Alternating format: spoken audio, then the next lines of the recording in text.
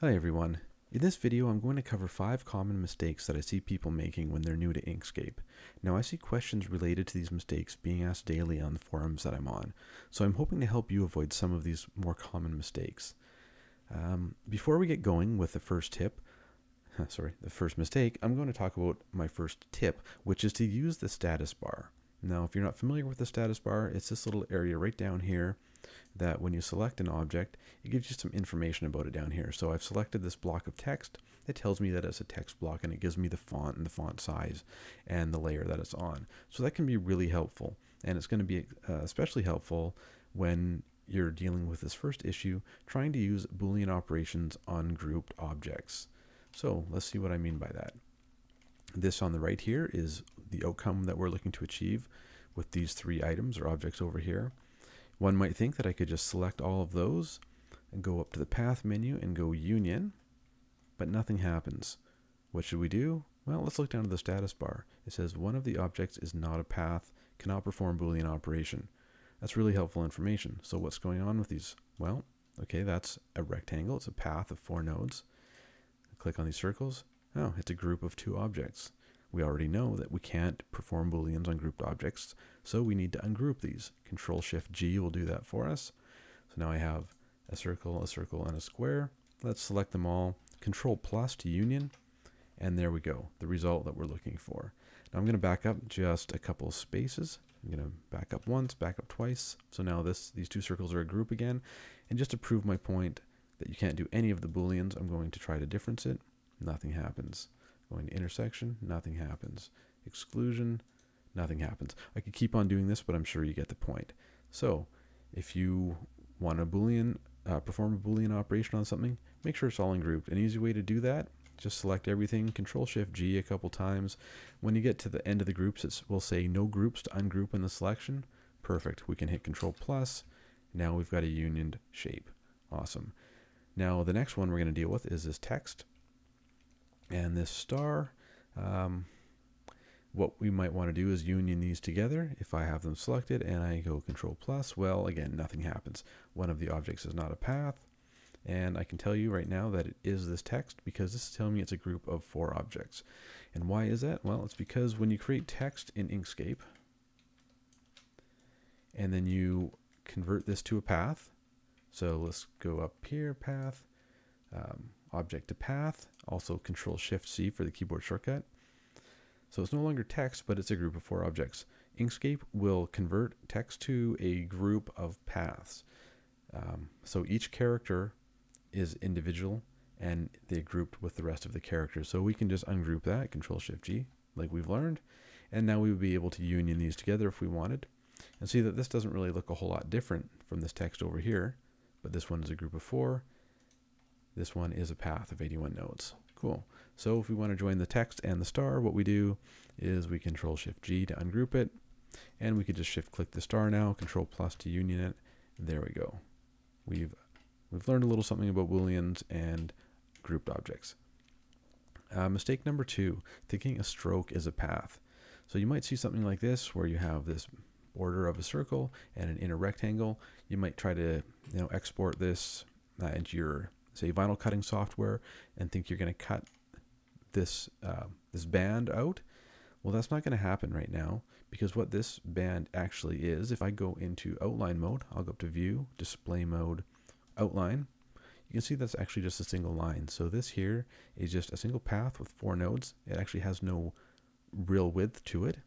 This one here is just a path with 4 nodes, but it has a fill, so it'll look like a solid square in normal mode.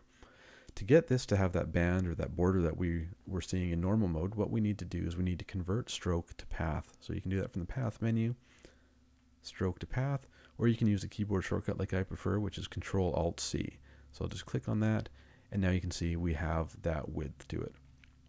So if something's acting a little funny, you're not sure why you're not actually, let's go back into normal mode there, why your shape's not importing into another software program like you think it should, make sure that that stroke that you have applied to a path gets converted to a path before you move on. Hopefully that clears a few things up there. Third one, using the Union Boolean and an object disappears. What I mean by that is a lot of times people will have something like this, some text in the middle of this border, and they'll select the text, they'll select the border, they'll go to Union it with Control plus, and the text simply is gone. Well, why is that? Well, outline mode comes in handy here again. I'm going to just undo that, Control Z. Now I'm going to hit Control 5 to get into outline mode. I have to hit it a few times. So what we can see here is we've actually got what might look like a border, like that stroke that we converted to path before, but I've actually drawn this as a circle and another circle. So what I'm doing when I'm selecting this text and this outer circle is I'm actually unioning them.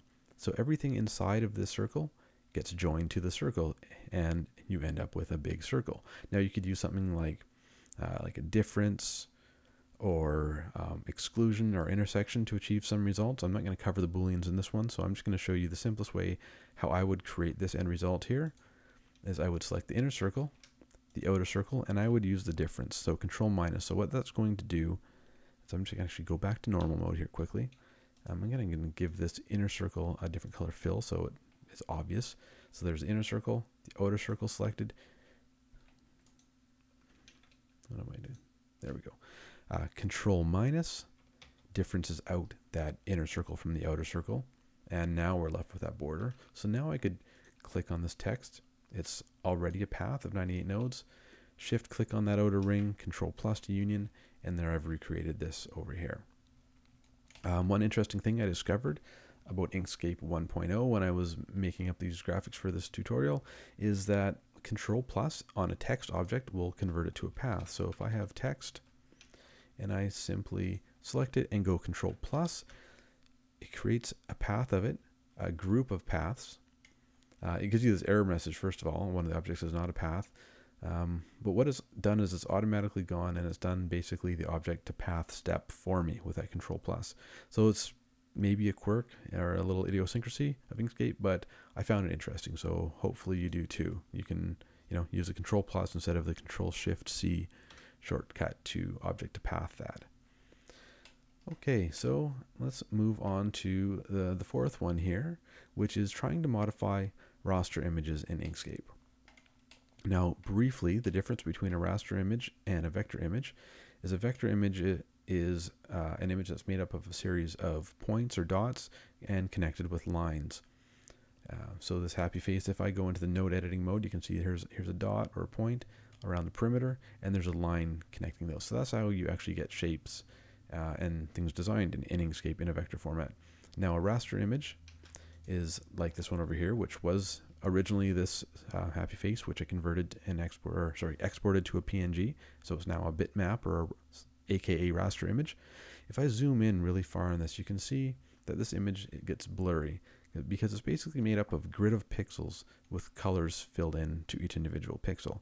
So if you zoom in really far or you blow it up really big, it's going to start getting blurry, and I'm sure you've seen that in some of your digital camera photos that you've taken and zoomed in or tried to blow up really big. So they both have their strengths, but Inkscape working with raster images is not Inkscape's strength. So what you need to do if you want to work with a raster image in Inkscape, more or less, is convert it to a vector first. So you can do that by selecting it, right-clicking on it, and going to Trace Bitmap. It'll bring up this dialog box, and then you can watch another tutorial on YouTube. I don't have any at this current time dealing with this, but there are a few out there, and this will convert your bitmap image into a vector.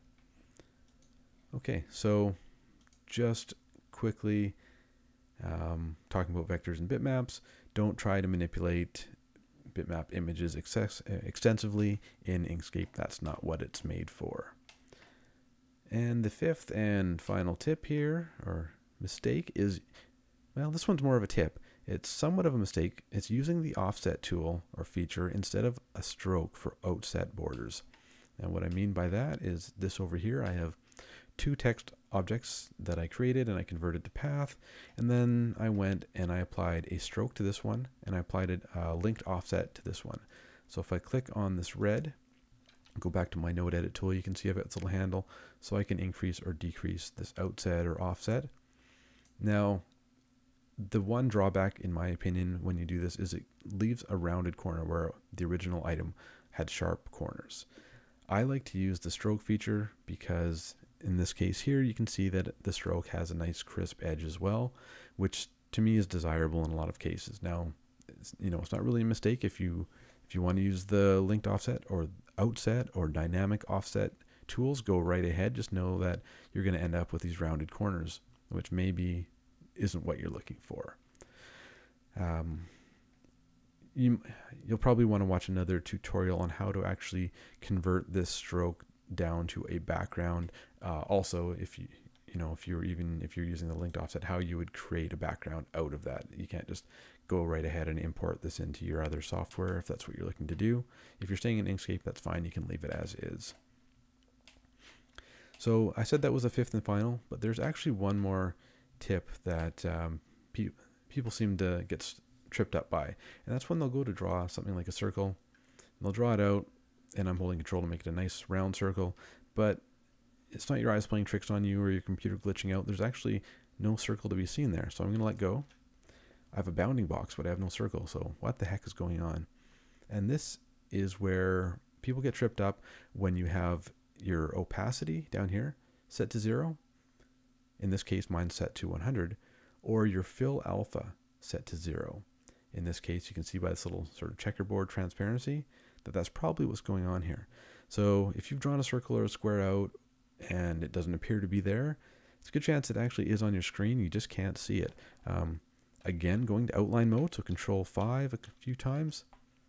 Look at this. I had this text hidden as well. It says my alpha was 0, but you found me. So let's go take a look at that. I'm going to go Control Shift F to bring up the fill and stroke dialog box. I'm going to go back to my select tool and select this one here. So we can see it now because we're in outline mode, and outline mode makes text a solid color. But if you look over here at your alpha, it is 0. So let's bump that up to say 50.